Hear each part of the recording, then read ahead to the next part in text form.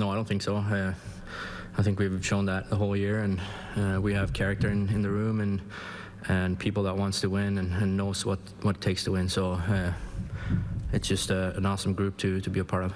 Coming off of a couple setbacks, which are rare for you guys as of late, how big was it to come from behind and get this win, to not let 2 become 3 and maybe spiral from there? Oh, good.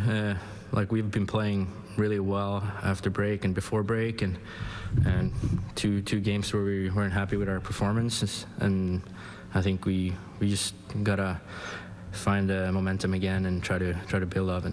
You used 3 goals, you had a couple off the post and 5 shots. Was this just a night where you were feeling offensively, maybe the puck was finding you in those high danger areas? Yeah, I guess. I think I've been creating chances the whole season and just haven't been able to put them in the back of the net, and tonight they went in, and that was a good feeling. When the Columbus goal in OT was getting reviewed for offside, how quickly did everyone on the bench kind of realize that? Because you all didn't leave right at first, you know? I think the coaches knew pretty right after. They probably called it in from the video room and said it was offside, so we were pretty confident it would get called back, so it was good. What was the emotion like realizing you guys had another chance? No, I just reset and try to go after it again.